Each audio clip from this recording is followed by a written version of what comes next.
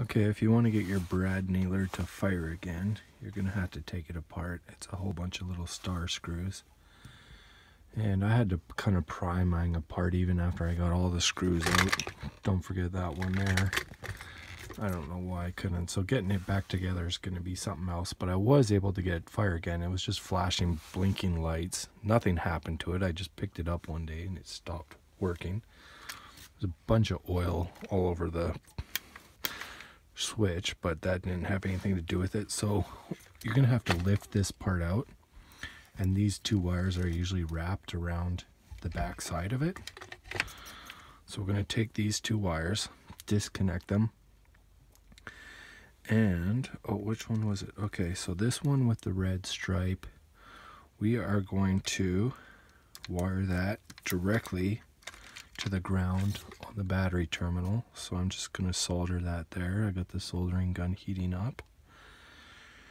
And then this one, this is like a switch. It's like it's activating the switch, this push down thing to make it operate, just for some little safety features. So then we're going to take the negative off of this circuit board and we're going to run the negative from this switch to the negative of the motor. So that's what I'm going to do.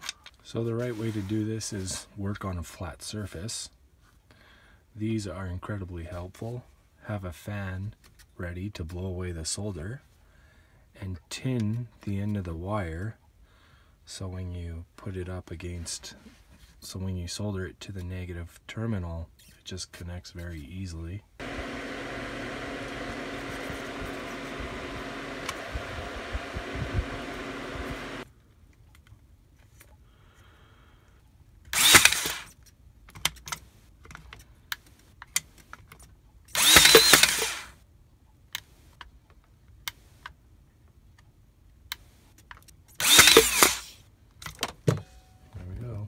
It's working.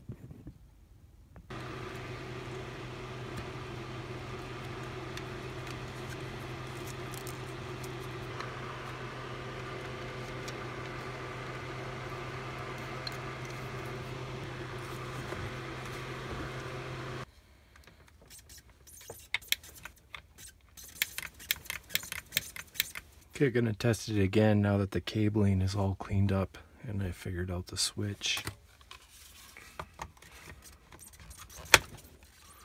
Basically all we have to do is just pull this part back and press the trigger, but we'll do it to be more safe. We'll just do it with some pliers. Yep, there we go. So now my problem is that the nails are not going in at the perfect length, and I did correct it and then I overcorrected it. Then I got it about right between this part where you can actually see how you want the nail to sit, and then with this part too, but I incidentally screwed that whole piece in there so it fell in. So now I'm gonna have to take it apart again, and now it's not doing anything. Hopefully that can be fixed now. I can tell you how handy this little tool has been, this mini drill.